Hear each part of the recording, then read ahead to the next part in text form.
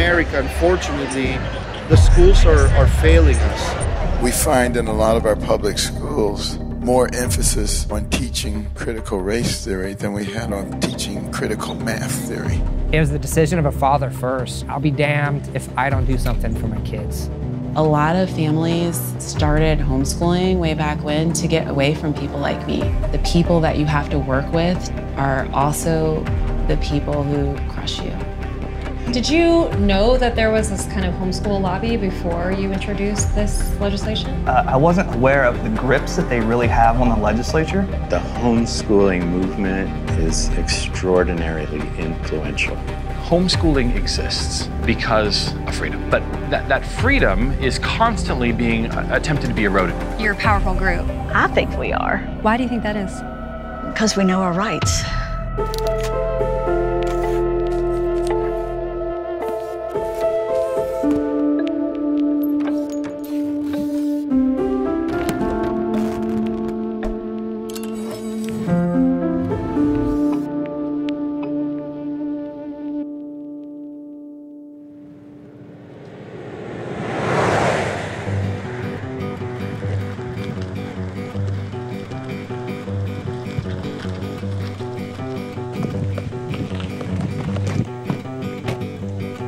I like the hair, cupcake head. Just down by the water. That's gonna be a fun day at the lake. All right, let's see who can find the smoothest rock. Oh yeah, shoot, you already got it. Can anybody tell me what a verb is? Torsten, you know? A place. It's a noun. So a verb is an action word, okay? So this week, we're gonna add the ing to an action word to show that it's happening right now. So our first spelling word is, are you ready, Charlie? First one, number one is willing. Dude, look, you got a cast out there, man. So we're out at a lake outside of Redding, California, and this is a school morning for these kids, but they're not technically in school. They're actually a bunch of homeschoolers. It wasn't long ago that homeschooling was rare. Just 3% of students. Come closer so I can get you wet. Oh, that's dangerous. Then the pandemic happened. No, don't trust that one. We're not trusting any of those branches. Most kids spent months on screens learning virtually, but some ended up in places like this. We are a school without being a school, so we just double down on academics. So from paddling to wilderness survival to literature, it takes all of these dynamics to raise up and unleash your powerful child. Then we got kindergarten here.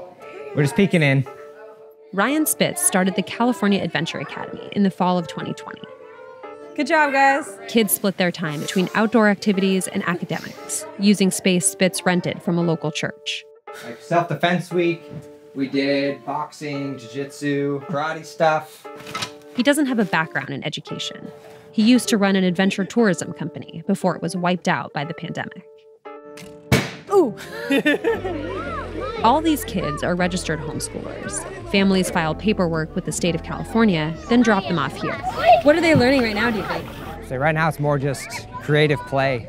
So we got some kids that are doing some sandcastle stuff, others spraying each other with water. Healthy conflict. Some come just for the activities, but lots of kids pay around $800 a month and do all their learning here. Do you have any ideas how to cast fire? In the first school year after the pandemic, homeschoolers in the U.S. doubled. And even though schools are now mostly back to normal, a lot of the new homeschoolers didn't go back. Last year, in states that track this data, the number of homeschoolers was still up an average of more than 50%. What's this like compared to your last school? I like it a lot more because we do a lot more like adventures. We go outside more. We've actually learned how to fish a lot. Most little kids, like kindergartners and first. Yeah, and we've also done like, say if you get a wound, how do you fix it? Yeah. Do you know why you started coming to school here? Yeah, because at my other school, they made you wear masks. They made you wear masks all the time. So was that was important to your family? Yeah. 3. It started as COVID and then moved beyond COVID. But the initial drivers were, from the social distancing, from the masking, from sitting behind plexiglass. We're now These kids and my son are starting to fear their bodies, can't trust their bodies, fearing other people. Yeah, you don't need your whole backpack right now. And then quickly realized there were a lot of other people in our shoes that kind of felt the same. How many kids did you start with? So started with 44 kids, then we grew to over 200. What does that growth say to you? What we've been doing is not working. I think from a society standpoint, we're kind of have seen to a degree we're reaping what we've sown. New homeschooling models like this create an almost parallel structure to the public school system, but without the regulations. Rules vary from state to state. California recommends homeschoolers study subjects they'd get in the public schools, but there's not actually any required curriculum or testing. We're going to start halfway down here. Spitz doesn't even need a license to offer these classes. His teachers, or what he calls guides, don't have to be credentialed. They just have to be, quote, capable of teaching. Top of the page 22, can you get there? All that's actually required is that someone track attendance, what was taught, and who taught it. Is this like a fancy loophole, like to get around being effectively a school? Like, have you created effectively a school? So I've created a new category of a really strong support function to homeschool families. At the end of the day, it's the parents' choice to what they want to opt in and opt out of. So I think that's where it's now on the homeschool front, it's kind of parents taking back control over their children. The surge in homeschooling went hand in hand with a bigger shift, dismantling the idea of public school as a public good. I would never put them in a mass because their brain needs oxygen to grow. Public education quickly became the backdrop for some of America's most explosive fights. Figure it out or get off the podium. The idea of allowing transgenders full access to any bathroom of their choice is just foolish. My 9-year-old does not need to know about segregation. It's unconstitutional for the state to take control of my child's education. The mandates from COVID, like, lit the fire of, I think, a lot of the mama bears out there. So that kind of awoken the beast holistically of, okay, well, now let's start looking a little bit closer at what is going on when I drop off my kid. What do you feel like they're being forced to teach or forced to do in the schools that you object to? Yeah, I mean, I think the mandates were one of the biggest ones. And then I think now when it comes to the sex ed or critical race theory or just some others, it doesn't seem as intentional or pure on how we're raising the kids. Dee Dee, you want to start ushering them all over this way? Okay. I think the type of content on what they're teaching about sex or anal sex, that my 3rd grade daughter should not be in a classroom where a teacher or someone else is teaching her about that. And that was your experience in school? Through friends in other spots that had been kids at those ages, because mine was only in 1st grade when we pulled them. All right, we're gonna do Adventure Fest in 3, 2, 1. Oh, we can do even better than that. Adventure Fest in 3, 2, 1. That's perfect, very good. I've never been a politics guy. That's never been my passion. It was the decision of a father first. I was like, I'll be damned if I don't do something for my kids. And then that's now what has just kind of cascaded everything else. You got radicalized. Yep, and then again from doing that, it's now entered the formal education space. Yeah. It's entered the homeschool space. It's now entering the political space. Can I get an adventure fist from you guys?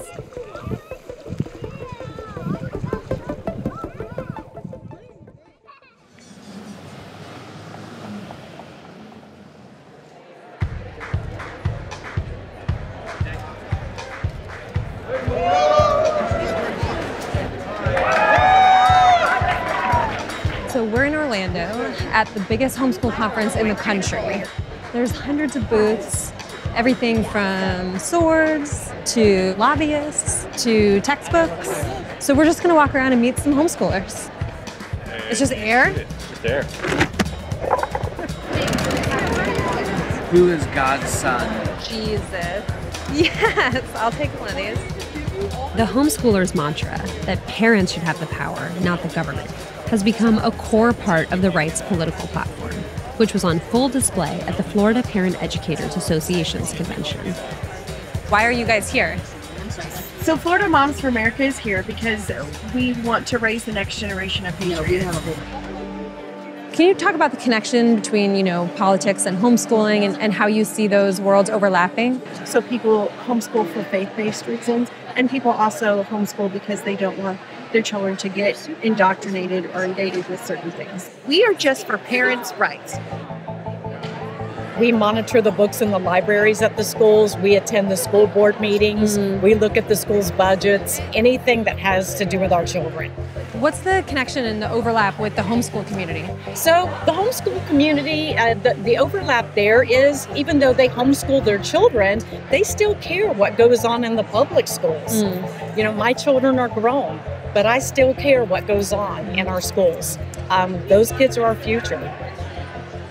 Homeschooling is important because right now in America, unfortunately, the schools are failing us, the public schools, and especially when they got locked down with the COVID situation, they were able to see the curriculums of what the children were learning, and they felt that it just was not appropriate. Lord, and we just ask you for your mercy. We need your help, Father. This is an enormous task in a world that is upside down. In Jesus' name we pray. Amen.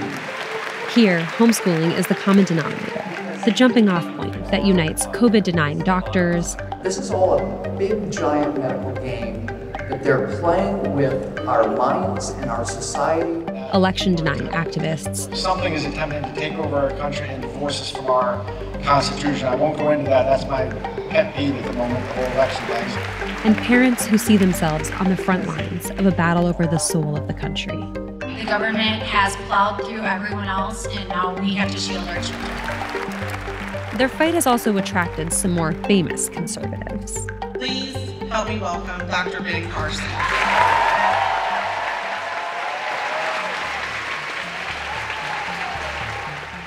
We need to recognize that political correctness, which has morphed into wokeness, is antithetical to the principle of liberty and freedom of speech. And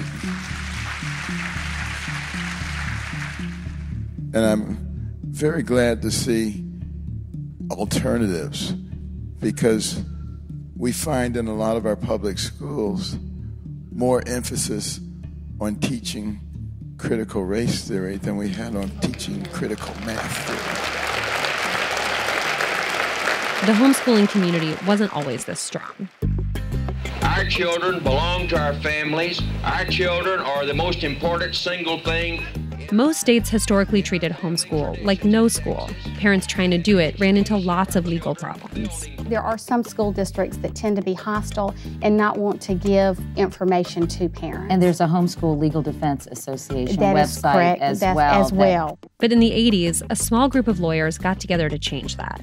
This commission was created by executive order. They created the Homeschool Legal Defense Association, or HSLDA. I think the ultimate form of privatization of education, that is homeschooling. The co-founder was Michael Ferris, a homeschool dad who was president of the group for almost 20 years before going on to become one of the country's most influential right-wing lawyers. Homeschooling is still considered illegal in most states. If we're going to have educational innovation, we've got to allow for it, first of all, to exist legally without parents feeling that they're going to be prosecuted.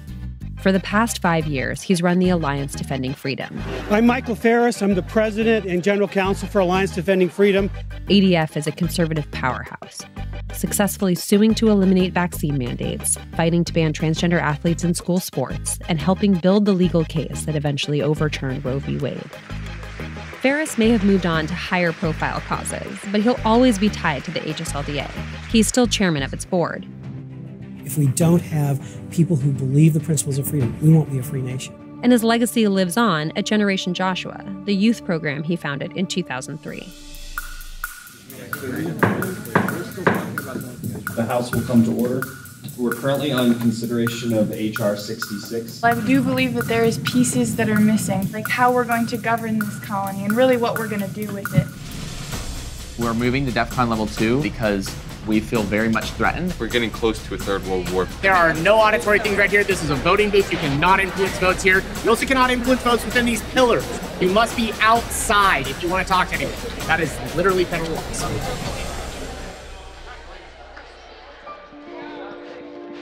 So this is Generation Joshua. It was founded by the HSLDA as like the youth division to train the future Christian leaders of America.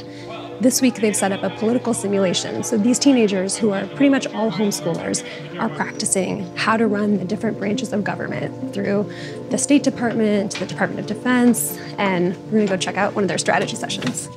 I just wanted to show some introductions around here real quick. So can I interrupt for a second? Yes, sir. All right, so quick thing. Press Secretary for Intelligence is here. The CIA. Who's in charge of the CIA now? I'm so sorry. Okay, fair enough. You do realize the FBI is watching you. Good, okay. I do now. Now you do. And then we have the Defense Intelligence Agency, and we have the National Security Agency. Joel Gruey, who was homeschooled and now homeschools his 3 kids, heads up the whole operation. Generation Joshua has local chapters across the country and runs small intensive leadership camps like this throughout the year. If someone set this up and the end result was people died, it's no longer arson, it's murder. Okay, right? That's okay? At least I think so. Prosecution can tell you more. Does that escalate the punishment? It should. So how many kids are here this week? About 100, give or take. Usually we'll have a couple hundred come through over the course of the summer. And how many camps are you running like this during the year? Normally 3 or 4. We've had about 30,000 kids come through the whole program over the course of the last 15 or so years. What's in here? This is defense. So come on in. Hey, how you doing? Those are other countries' missiles? Not missiles. Oh. But ballistic launch capacity. Oh, and you have the nuclear launch code? Oh, absolutely. Are you kidding? Generation Joshua, at least in part, was designed to make sure that each generation of homeschool students understood the basic skills for political activism, policy, governance, how it works, how they can get involved. Partly it was originally done to say, hey, here is how we defend those hard-fought freedoms. Why is it so important for homeschoolers specifically to do a program like this? Well, I think it comes back to that idea of freedom. But that freedom is constantly being attempted to be eroded in different ways.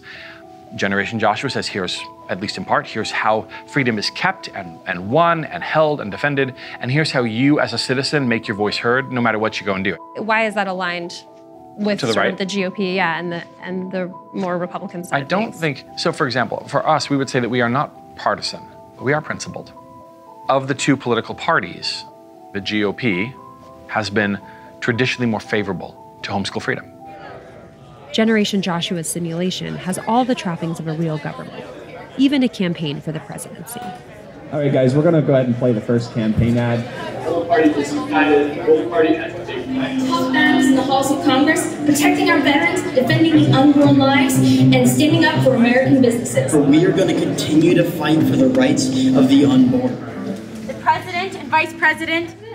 As I was running for president, my motto, my campaign slogan was to refine the homeland. Essentially to fix our education system, make sure that our kids are being taught good things, that it can help our country grow and be a stronger country altogether. What do people say about education here? What are the big topics? So big topics are just like the idea that curriculum would be decided by the government at the top for every single school.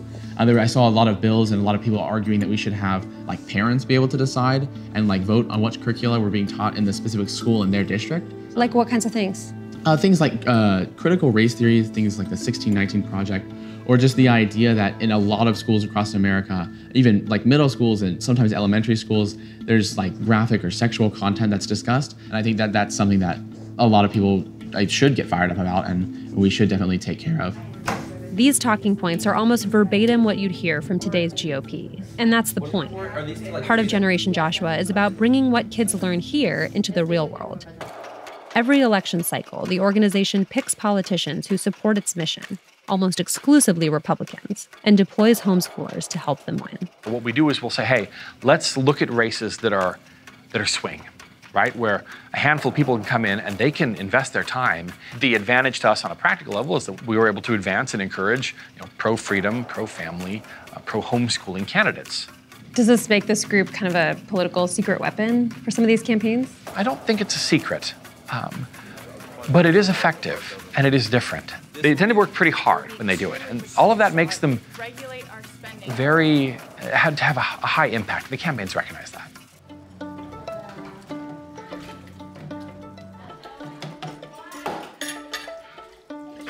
I'm gonna go ahead and get started. Start with Good Bibles. The Bible. Good Bibles. Brooks, do you want to pray for us this morning? No. No. Bax, would you like to pray for us this morning? Okay. Thank you, Lord, for Amber Johnston is a homeschool mom of 4 and started a co-op for Black homeschoolers 6 years ago. Since the pandemic started, it's swelled to 260 kids. Amen. Amen. Thank you. Black families are one of homeschooling's fastest growing segments. In the last 2 years, their numbers rose by 500%. But they don't always see themselves represented among the movement's major players. What do you hear on kind of the main stage of homeschooling that's alienating to families like you and the ones that you work with? Anytime you say the word Black, or if you write about something needing to be inclusive, they're like, oh, nope, here they are coming over here being woke, all that critical race theory stuff, and I'm just like, I just want my kids to have some books with Black people in them. The people that are giving us the hardest time, on paper, if you were to write down the description of them, aside from being white, you would also be often describing me. And I have to remember that a lot of families started homeschooling way back when to get away from people like me. In biblical stories, the artists typically make people look like what? Themselves. They typically make people look like themselves. If a Black person in this, it would make them Black. Oftentimes Black artists do depict the biblical stories as Black people.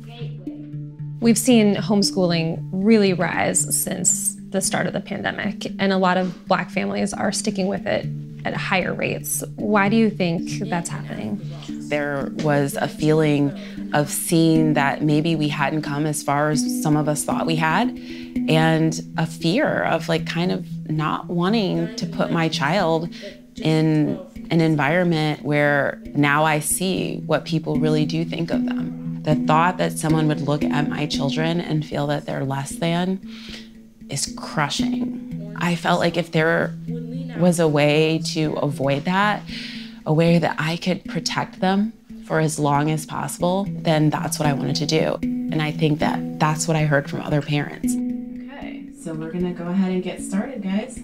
The history curriculum centers the experiences of people of color in the United States in American history. So it's going to be Black, Indigenous, and some also Latino. I had already been homeschooling for years when COVID hit, but this is what other parents were telling me. They're like, I can't do it. Like, I can't take them back. It was almost like a desperation.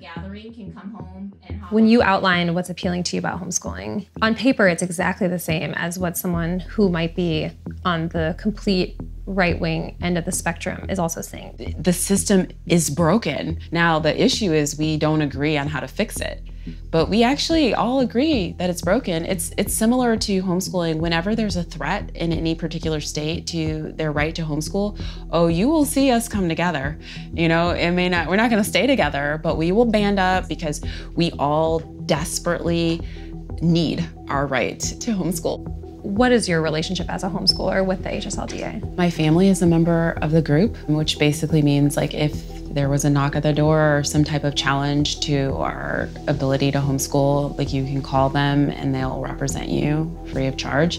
And that's the nuanced aspect of being in the homeschool world. The people that you have to work with in order to maintain what you hold dear are also the people who crush you. We've been protecting and equipping homeschool families for more than 35 years. Johnston's one of more than 100,000 families who pay annual fees of about $130 for that kind of support.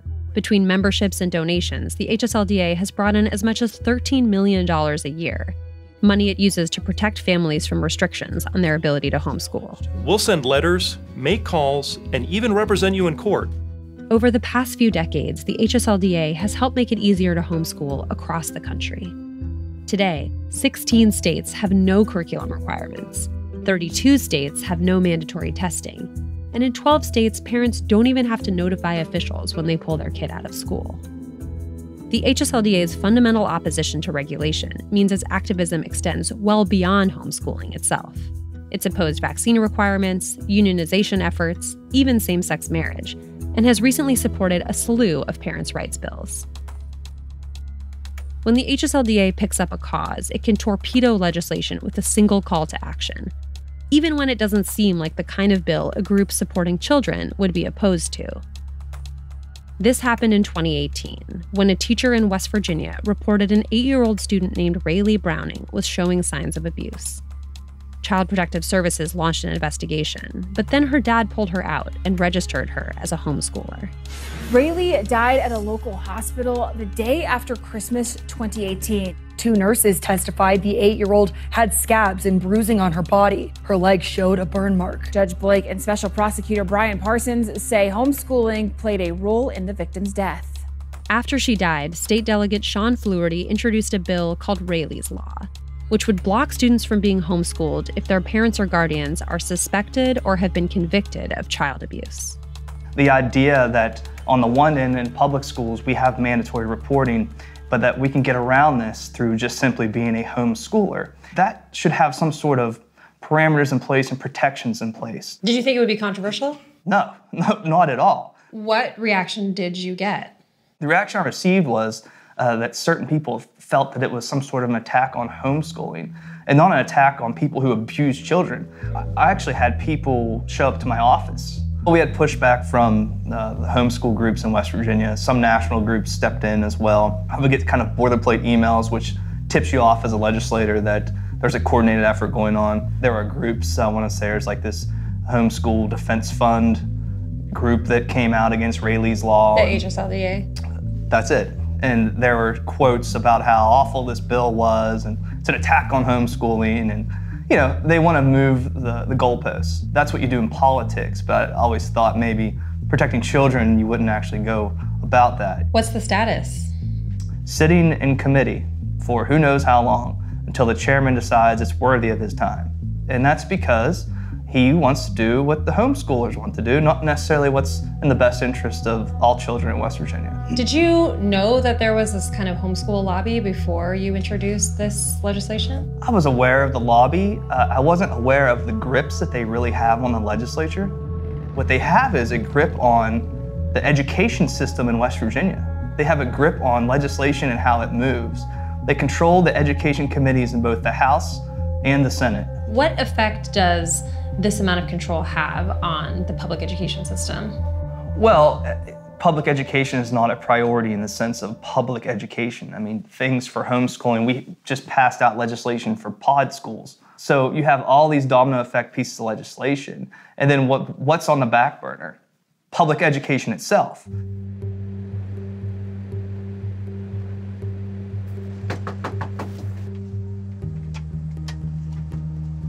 I'm just walking around introducing myself. I'm Kathy Hess-Krause. I'm running for House. I'm the current delegate. Are you running independent or? I am Republican. Yep. The woman who led the charge to block Rayleigh's Law now sits in the House of Delegates alongside Fluharty. Well, I can tell you when it comes to pro-life, I voted against exceptions. I am Second Amendment all the way, have mine on me right now. Kathy Hess-Krause has spent more than a decade pushing for homeschool-friendly laws, first as an activist and now as a legislator. School choice, I voted for adding micro schools and learning pods this year. I'm a homeschool mom. I haven't tried to teach them what to learn. I've tried to teach them how to learn. So there's things they want to know all the time, and I'm like, I used to tell them all the time, I'm like, well, Google it. I've heard the story over and over again. They're like, once the kids came home, they didn't have all these issues that they were learning in school that I had to turn around and unteach them. Like I said, hopefully I'll be your delegate come November. I hope so. I'm keeping my fingers crossed. Krause has homeschooled since the mid-2000s, after she alleged her child's teachers were verbally abusive. It was just mommy gut that said something wasn't quite right. Since then, she's been one of West Virginia's most visible HSLDA allies. She ran the state's biggest homeschool advocacy group for years. I always pinch myself. Out of 1.8 million people in the state, I am one of 100 that helps make the laws. So your homeschool journey led you here to the Capitol? Yes. You're a powerful group. I think we are. And I have seen through the homeschooling community, they're very politically involved, more so than a private school community or the public school community. Why do you think that is? Because we know our rights. Are there any regulations that are good regulations when it comes to homeschooling, or in a dream world would there be no restrictions? The school system isn't giving me anything. I don't get any money, I don't get any help, and I don't feel like they should have any control over my children. I left there for a reason. They seem to not care about my kids when they had them, so why should they care about my kids when I'm educating them? Many counties have lost hundreds of kids to homeschooling over the years, especially over the last couple years. What does that do to the schools? The schools just have to adjust. If they want kids, they're going to have to earn the ones they get. West Virginia's public schools are struggling. One study ranked the state near the bottom for education, and the latest round of standardized test scores are abysmal. Only about 1 in 4 high school juniors were proficient in science. Even fewer were proficient in math. Homeschooling advocates say they're simply responding to a failing system. But pulling kids out and campaigning against schools can come at a very real cost. In 2021, West Virginia's GOP-controlled legislature approved something called the Hope Scholarship. It would give families $4,300 a year if they pull their kid out of public school and enroll in an alternative, like private, charter, or homeschooling. That money comes straight from what would have gone to the public schools. The Hope Scholarship was supposed to start at the beginning of the school year, but public school parents sued, saying it would violate the right to a quality public education, something the state's constitution guarantees. Morning. I don't think I've seen this many people in the courtroom when we weren't picking a jury. At first, judges agreed. Actually, our public students are losing money twofold. They're losing money from the plaintiff's position, money that's being diverted for use in private institutions and for homeschooling, and also by virtue of the fact that the enrollment, as a result, will decline. That funding source won't be there. Correct, Your Honor.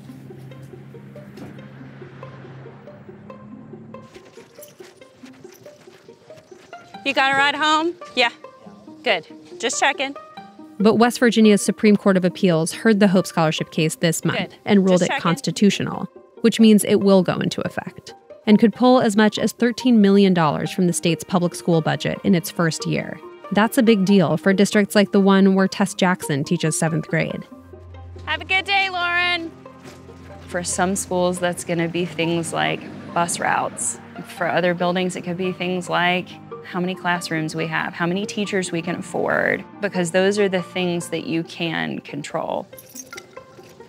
My building is the size that it is, and it takes the same amount of money to heat it, whether there's 800 kids in it or 200 kids in it. When you hear, let's say, a homeschool family say, I'm going to take my kid out and pursue this Hope Scholarship because the public schools are failing, what's your reaction to that?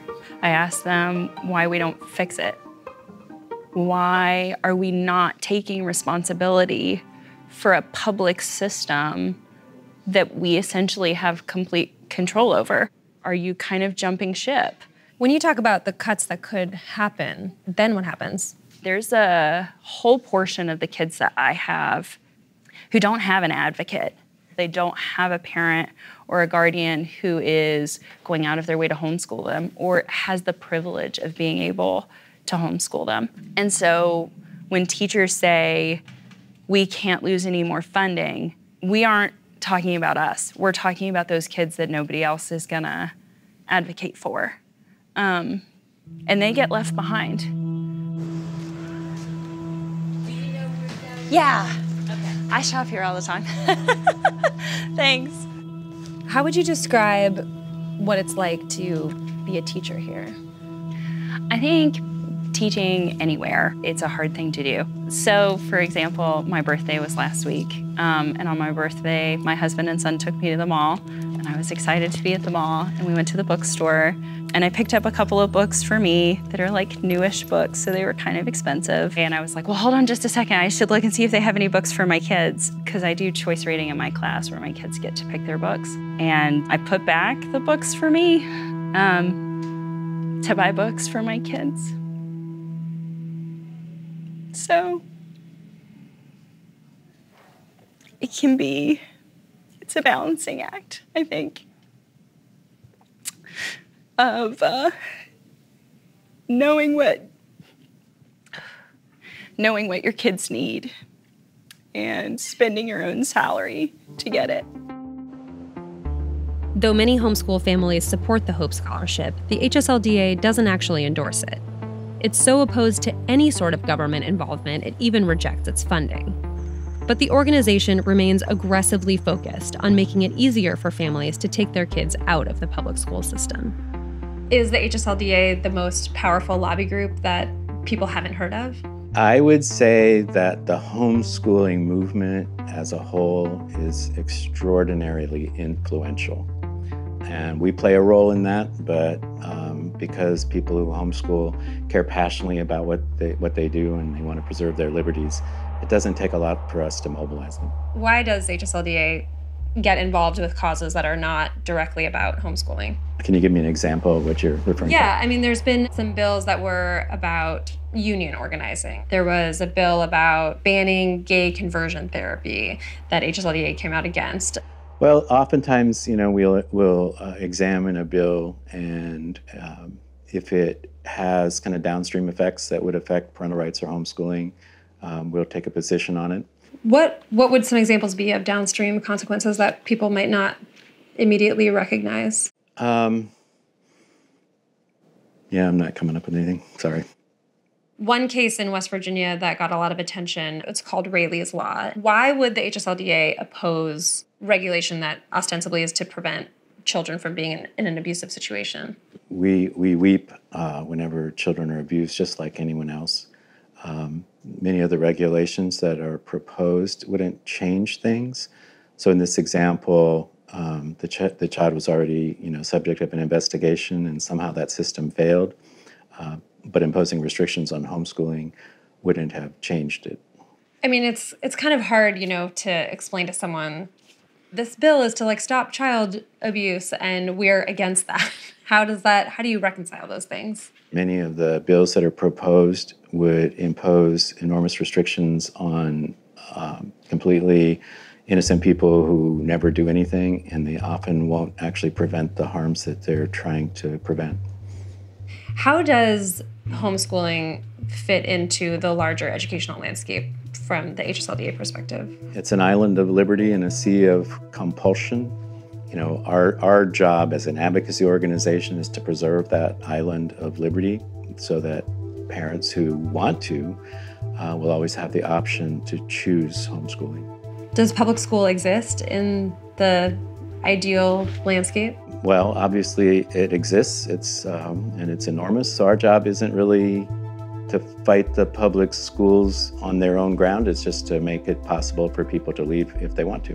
What happens when more and more students and families opt out of these systems? Do you think there's any risks to losing that shared space of school? Well, that's a vision of education that goes way back. I don't think there's much of a risk because people form their own communities. Education is not properly a function of the state, and so we would prefer that parents just have the liberty to homeschool their children without bringing the state money or the state regulations into it. Am I making you a bagel, Co? Or was that to Branson?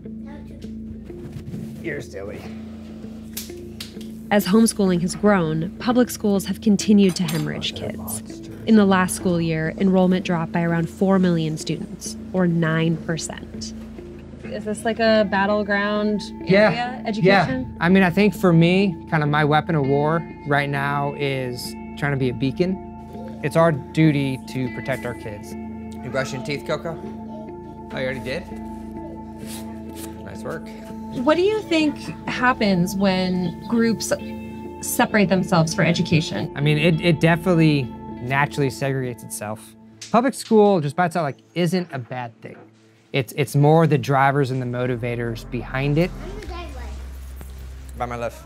Then there's the battlefield of the money follows the child. Say each child has a $10,000, $12,000 attachment to them.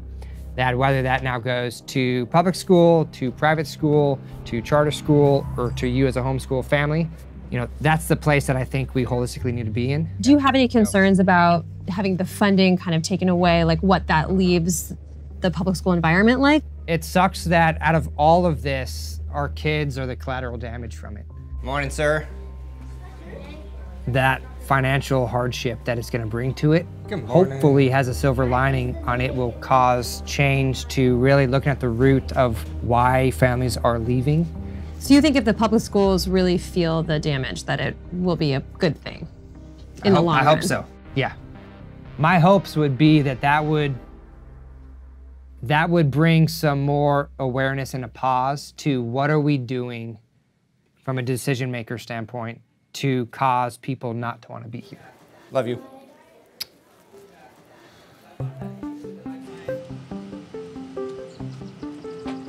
Hi. Good. I'm so glad to see you. Thank you for coming. Do you want them to come up this side of the stage? To the left? Okay. As a parent who's chosen to homeschool, do you feel any responsibility towards the impact that does have on the public schools? Yeah, it's the type of thing that keeps you up at night, right? But then you also look at your children and you're like, well, what do I do? Hey guys. Shh. Hey. She's starting. Please stand for the processional of our graduates. Let's give them a round of applause to these young people who have worked hard in their homeschool work this year. Words cannot express how grateful we are for you and all that you have poured into this community of homeschool families. The public school system is broken. I don't want to separate myself from that or pull away, but I also don't want my children to be martyrs. I don't want to experiment with them while our nation struggles to figure out what the heck it's doing. Congratulations, Brooke. Congratulations.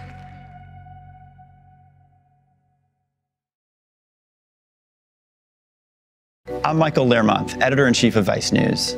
Too often, traditional news outlets shy away from the real stories and experiences of those living through global conflicts. Not Vice News. Our reporters are on the ground, fearlessly covering the human stories that shape our world. You and millions of others can continue to read, watch, and listen to Vice News for free. But we hope you'll consider making a one-time or ongoing contribution of any size at vice.com/contribute. Every contribution, no matter how big or small, helps support the journalism Vice News brings to you every day. Thank you.